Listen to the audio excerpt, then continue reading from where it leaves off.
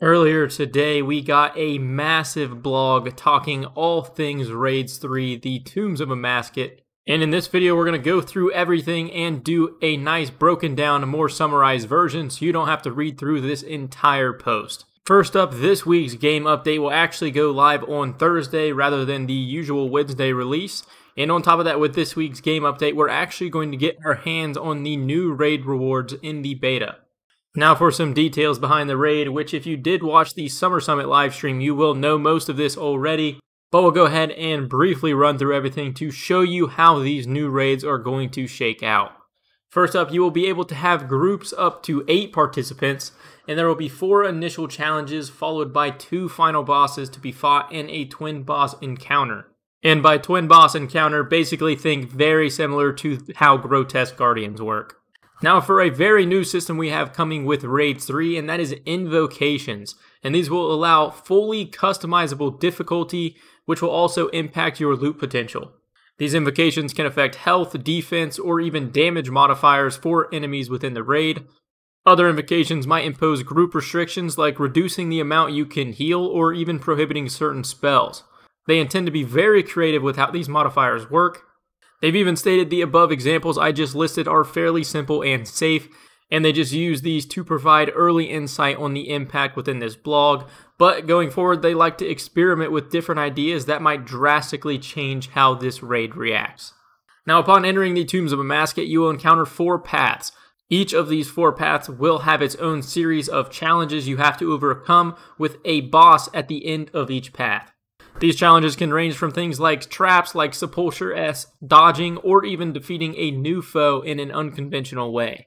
But once you reach the end of a path, you'll then fight a boss using a more conventional combat encounter in order to progress to the next path. But on top of that, the raid will also be altered with the death of each boss, meaning that the order you choose will drastically impact the remainder of your raid. Defeat the 4 paths and bosses to descend to the lower level, and you'll encounter a chamber containing the 2 ancient guardians of the tomb, and once you fight both of these guardians at the same time and defeat them, you will drive Amascut from the tomb to claim your rewards.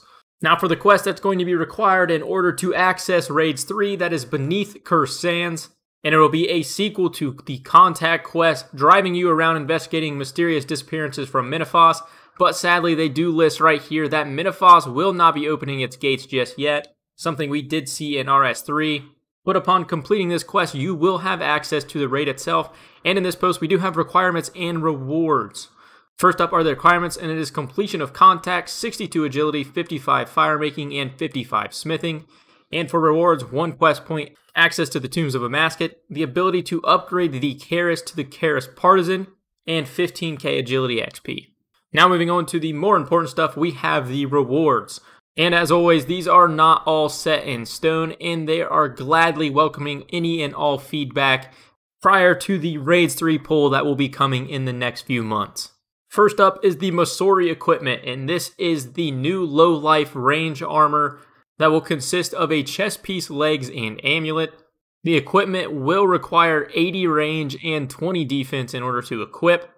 And whenever you remain below 40% of your maximum health, your low life status effect will kick in, giving you additional offensive bonuses. At full health, the attack of the chest plate will be at 30, but as you can see, the low life highlighted in green, when you're below 40% of your health, it will be bumped up all the way to 40, and your range strength will also be bumped an additional 4, compared to 0 prior to the low life effect. And they also show the added on bonuses down throughout the rest of the equipment, 18 to 25 for the chain skirt, 0 to 2 for the strength bonus, and a massive bump of 7 across the board for the brand new amulet, which actually has equivalent stats to the Fury in terms of attack bonuses even prior to the low life effect, and with the low life effect has a massive bonus in comparison to the Fury. And on top of that, I completely forgot to mention, the amulet actually has an additional passive effect, and that is when equipped and not influenced by the low life effect, meaning you're already below 40%, you'll take damage equivalent to 15% of your current health at a rate of every 3 game ticks. Therefore, not only will it give you added benefits when you're using the low life effect, but it will also help damage you down below it. Now moving on to the brand new wand and magic shield rewards. I'm actually not going to use their specific names because I don't know how to pronounce them, but the Heka is the wand and the ward is the shield. First up, for the wand, it will require 84 magic in order to equip. It has a built-in spell with charges that will need to be replenished using 1 soul rune and 3 chaos runes per charge. Normally this wand has an attack rate of 2 ticks, and then every 4th hit it will fire a stronger attack which deals significantly more damage, but will come with a longer delay after the attack.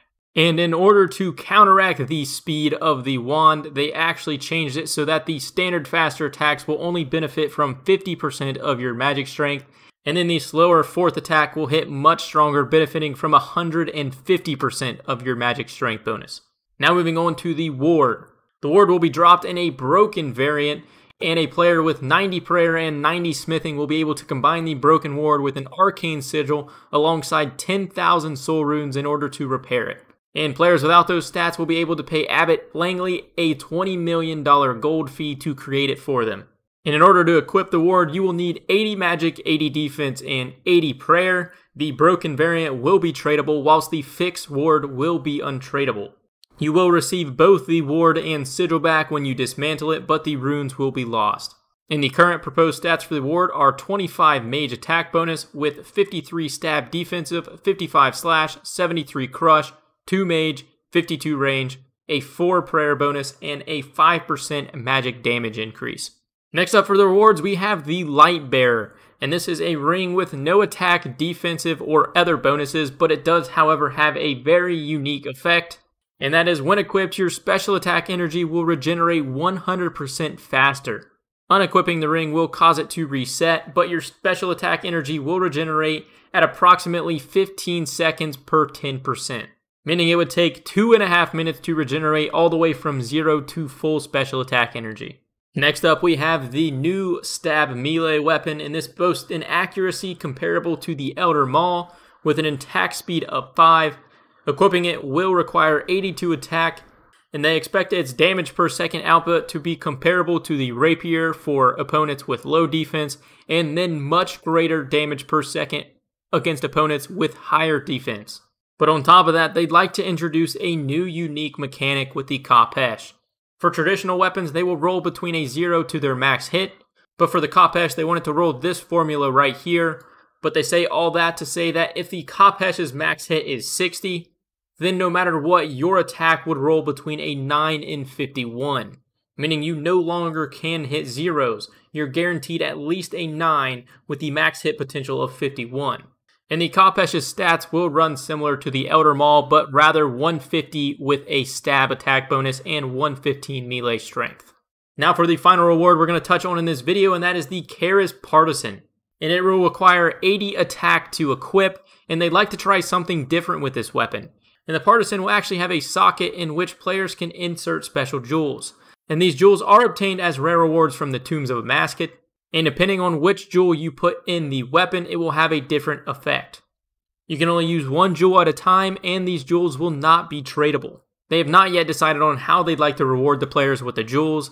They could be unlocked as a random drop, or given upon a certain number of raid completions, or as a reward for killing bosses using specific methods. They're also considering whether they should be permanent one-time unlocks, or whether they should have charges. Naturally, this would affect the rarity of the drop, but they'd love to hear our thoughts on how they should be implemented. The stats they have for the Partisan are 58 stab, 58 slash, 57 crush, a 45 melee strength, and an attack rate of 4. And they've also given us a few of the jewel buffs they're considering. The first is the Eye of the Corruptor, and this adds a damage over time effect to attacked enemies. You won't be able to stack this effect multiple times into a single NPC, but you will be able to apply it to multiple NPCs at one time. Essentially, what I'm taking from this is it is kind of like a bleed effect. The next effect is the Jewel of the Sun, and this applies a debuff to attacked NPCs, which causes them to take higher damage for a sustained period of time. And the next one is actually incredibly interesting, and it is the Breach of Scarab. In addition to the effects that only apply within the tomb, they're also considering how jewels could provide benefits throughout the entirety of Gielinor. And this Breach of Scarab one would add a 33% accuracy buff to Calphite scarabs and beetles. And if you are interested, there is also some concept art within this blog. You can go ahead and check out all the way down here at the bottom. Click here to see the sketches and go through some potential things we could be seeing in Raids 3, the Tombs of Amascut. But as always, these are just concept art and may not be representative of anything we see in the final appearance of the tombs. But with that, that is everything listed within this blog. I hope you guys found this video helpful, talking a little bit in detail about some of the rewards that are going to be coming. I feel like this video might have fell a little longer than I was anticipating, but hopefully it still saved you time of having to read through the entire thing by yourself. If you guys did enjoy the video, consider dropping a like. It massively helps me out. And if you're not already, hit that subscribe button so you're notified every time I upload a new video.